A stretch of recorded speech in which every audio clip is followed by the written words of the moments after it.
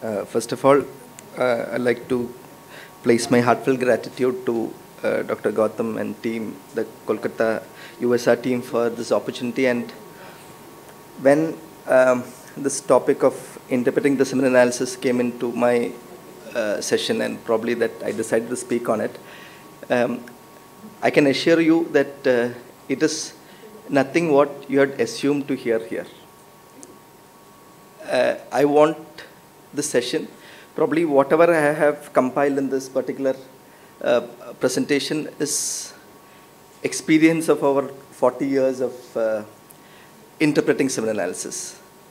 And more than technical, I think probably I want you to think over it, ponder what you see through my presentation, and probably understand and take few messages which I strongly believe will help you in your regular practice. So obviously 40 years is not my experience. From my father, Dr. Gopinath, and he always has this concepts which I believe strongly needs to be propagated and talked about. First of all, I think probably one of the most important factors that why do we do a semen analysis? Probably I think this is something that I do end up seeing a lot of patients still when they come in for an evaluation. The female is fully thoroughly evaluated, including HST, even laparoscopy also. But a basic semen analysis is never done. So I think a basic semen analysis should be one of the most pertinent, or the first investigation need to be done in any patient. And why do we need all these criteria? We've been having WHO in, it started all the way from, I think 1980, I think probably the year that I was born, to even till 2020, where we had the 6th edition of WHO analysis. And probably what are we gaining with all these criteria? Probably it is just helping us to standardize, making sure that everybody kind of interprets the semen analysis in a similar pattern, so that when we talk about OAT, when we talk about astenospermia, when we talk about the different abnormality in the sperm, we're all talking about the same things. Now, what is the whole purpose of a semen analysis when a patient comes to us? We want to know the quality and the quantity of the semen deposited inside the vagina when they're having sex. That is what the whole pertinent idea of looking at the semen analysis. But are we right? Is the semen sample that has been ejaculated normally during their sexual intercourse into the vagina, is it similar to the quality of the sperm that has been ejaculated during masturbation inside the bathroom of your clinic, or probably a semen collection room of your clinic? Is it the same? Again, that is also a question that needs to be thought about. Now coming to the different information that we get from. We know the concentration of the sperm, we know the motility of the sperm, we know the morphology, we know about if there is a presence of infection. But there is a lot of other information also that we get from a semen analysis. One, we know that there is a patency of the genital tract is there. The ejaculatory function is, we know that is normal. So these are additional information that we will get from the semen analysis. And almost 99% of all our treatment entity are purely based on the semen analysis report that we see. We only have all these advanced semen analysis or semen looking at different DNA fragmentation, all those things in the coming years. We are still, I think probably 99% of the gynecologists or the infertility specialists are still dependent on the semen. And then came in, when we are talking about the different WHO ranges, I think what you can actually see in this particular slides, especially if you focus on the last two diagrams or last two charts, are the difference between the 2010 and 20. Do you think that much of a change is really going to change your management? What has really changed? Actually, 2020 semen analysis is only a continuation of the study of what happened in 2010.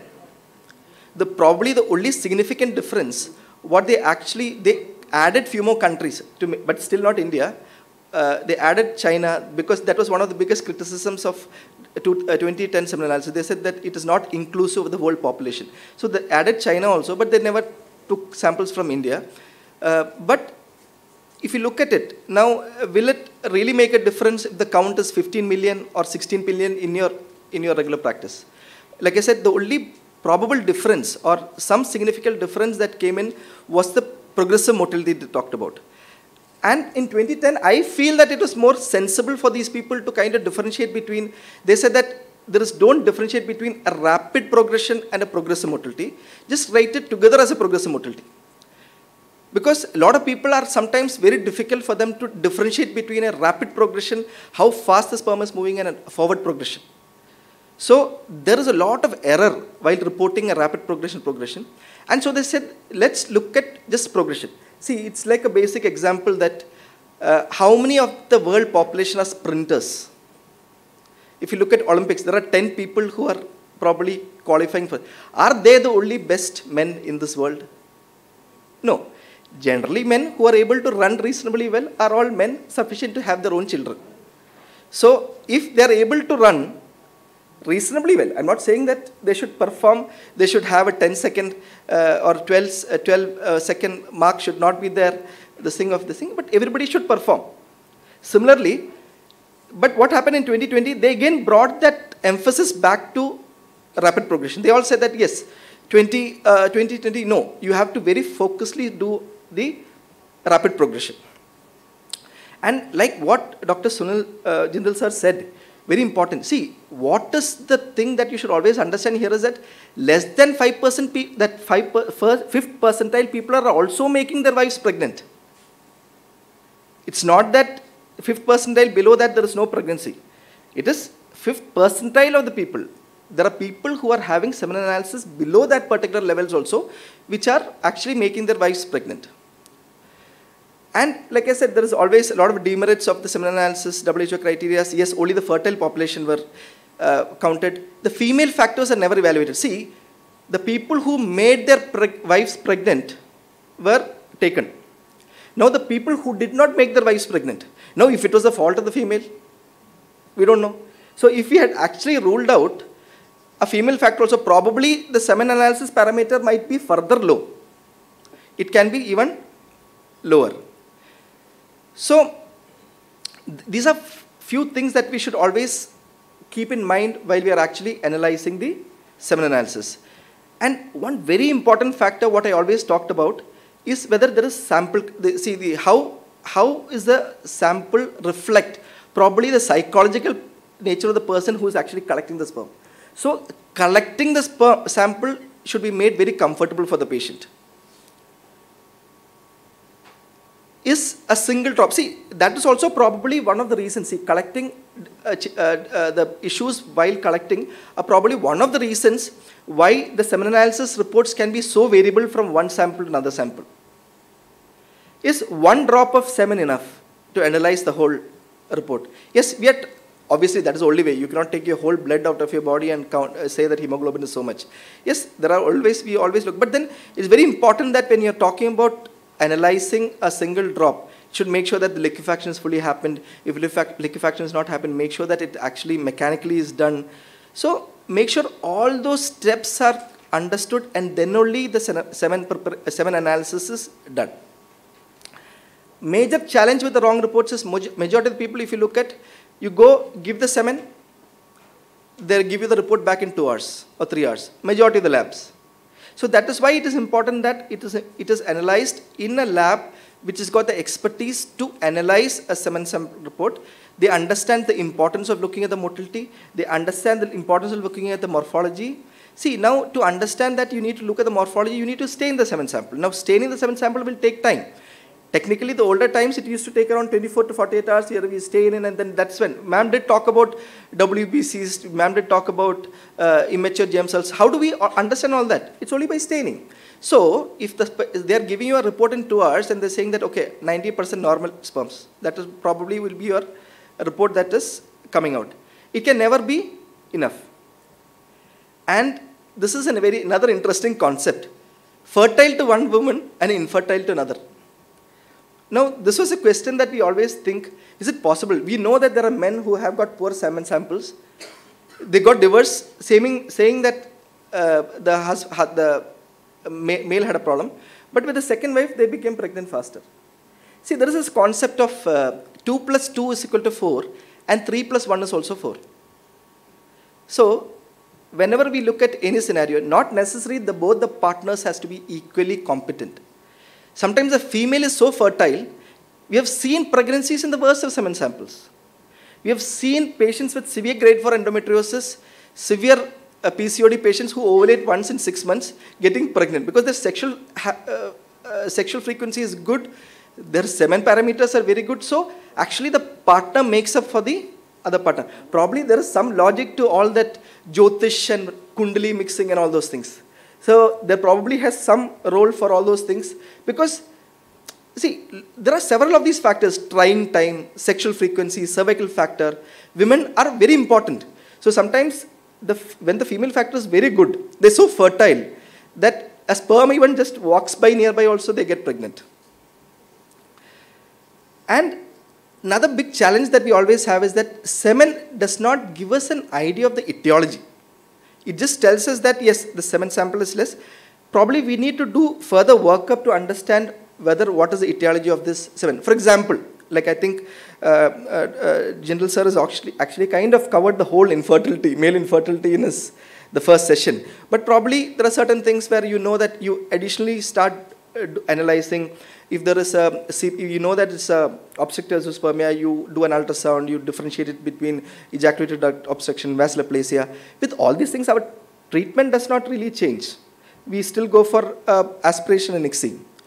Different scenarios wherein we have an azoospermia. Sir did talk about hypo, obstructive azoospermia, non-obstructive azoospermia. See, it is just not about semen analysis. We know semen analysis is azoospermia, but we are using additional tests like, I think what Madam was trying to imply in the previous talk was basically the FSH value. Now, I think everybody said high FSH. What is high FSH? Is a question that everybody needs to think of. Now, what is a high FSH for a female? Everybody accept it is 7. Means not that any value above day 2 FSH of more than 7 is considered to have a decreased reproductive outcome. It is same for male. But if you look at the levels in the report that comes, the report level what comes is always, it will be 2 to 14, 2 to 15. We know that that person has a FSH of 12 in a female. You know that her outcome is going to be very poor. Similarly, an FSH, I think it's American Society of Andrology, we did say that an FSH above 7 is also a sign indicating an impending testicular failure. Just like what we are talking about impending ovarian failure, that ovaries are subsiding. Similarly, the testicular function is also decreasing. So I think it is important that we analyze these small things. For example, you have a higher FSH. You don't keep waiting. I think that is what ma'am was trying to say. Don't keep on sending them waiting for giving them antioxidants, giving them a lot of time, wasting a lot of time. The semen will keep on coming down, and it goes for azoospermia. You need to intervene, treat them faster before it's all coming down. The presence of ejaculation, the presence of orgasm. Now, a presence of, or if there is there's always, the presence of orgasm always helps us in differentiating between, in azoospermia cases, where whether you want to differentiate between an orgasm and a retrograde ejaculation or absolute azoospermia. If there is an orgasm but there is no sperm that is coming in, you know that there's a possibility of a retrograde ejaculation. So you can actually analyze the semen. There are several things, like I said, once you stay in it, you'll be able to look at the presence of blood cells, you can look at the pus cells, and all these will help us in actually differentiating or focusing our treatment on these group of patients differently. The hyperviscosity. We know whether that semen sample is having hyperviscous. Now, is it repeatedly being hyperviscous? If the patient has been on some antioxidants, how do we treat these group of patients? We know probably of the several reasons like some infections and any kind of inflammations which can probably increase the possibility of a hyperviscous semen sample. Similarly, the treatment also needs to be done accordingly. But understanding all its demerits, I think it's also important to understand it's still the best investigation. Keep all that in your mind when you're analyzing a report. Still, it will help us to identify the male factor. the intensity of the problem can be identified, and it is purely based on the semen analysis report you're going to actually counsel the patient. So, but when you're understanding the report, please make it a point to understand that yes, there are so many things that are hidden behind it. But yes, this is what we're going to talk to you with this particular report. And when I talk about a lot of these variations in the different kinds of semen analysis reports that come in, I think how do we make sure that these variations don't happen? One is obviously to make sure that it is being made comfortable for the patient. You have a good lab, a well-trained technician, focus on very important parameters like the count, motility, morphology, vitality, all those things needs to be emphasized on. So do it in a good lab where they are giving you consistent results. And it's very important that a lot of people, husbands will come, or probably they have some kind of insecurity. These men will come just immediately after marriage. They have some small sexual problem. They'll say, like, let me just look at my semen. Unfortunately, their semen will have some OAT.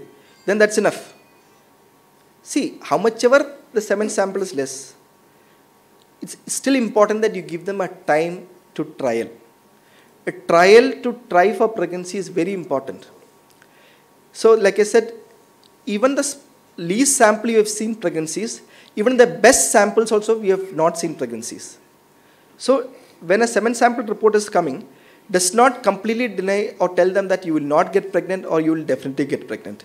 You are having a higher possibility of getting pregnant, you are having a lower possibility of getting pregnant. That is the emphasis that we should always come in. So please always use semen analysis always as your base of management. Your algorithm of treating a patient should be based on a basic semen analysis and build on it by using other technologies.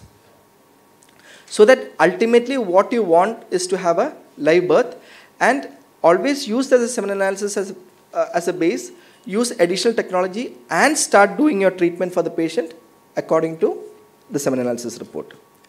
Thank you for your patient hearing, and I hope and believe and trust that I have been able to at least bring in some points which would make you think and probably go back and start using some of these things. Thank you so much. Thank you, Dr. Parasuram. Such nice elaboration. And as I said earlier also before this talk, that semen analysis is very important, and unfortunately it is not given that due importance which it has to be given. And as rightly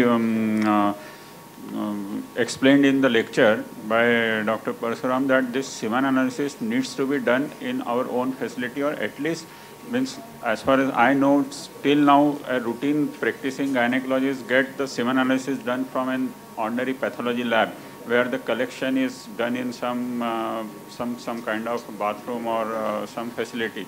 So this everything makes it very important. So this is very nicely elaborated talk about this semen analysis, and everyone should have the understand this importance of this semen analysis. Of course, any questions from the audience? I think Dr. Parasuram can. Just, Dr. Parasuram, Yes, you should just highlight about the background data, because until and unless you know some background data, it is difficult to interpret the semen analysis report. Very true, very true. Yeah. So basically, like, see what here probably we were looking at or emphasizing is probably, I think, a lot of you seniors will be able to kind of come out with what you've heard and be able to relate to what I'm talking about. So that's why I thought it's important to understand that. And analysis by two technicians or two andrologists. Yes. That's what I like I said, no, I did not want to really come out and talk about the regular things that we are talking. That's it is a nice presentation.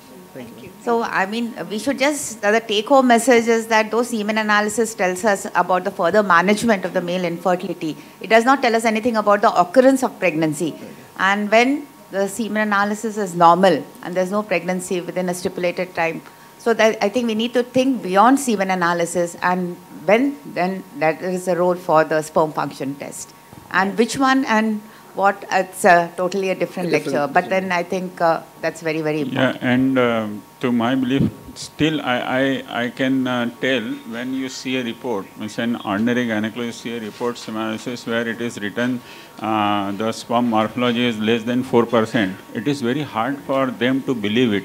And I still remember one incident I would like to quote here. I was conducting a workshop with Dr. Daniel Franken, is now no more.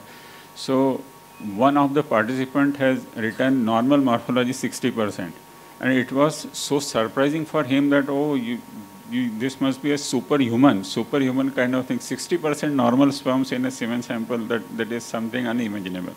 So this is really very hard to accept that, yes, this is the actual figures, 4% normal sperm morphology is there in a normal semen sample.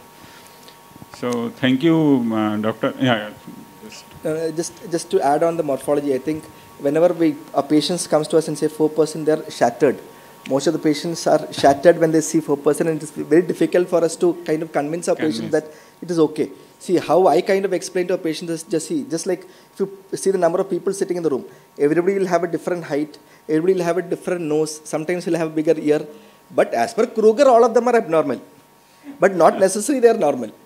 So it does not give us, but then when the abnormality is so high, probably it will say up to 4% is considered normal.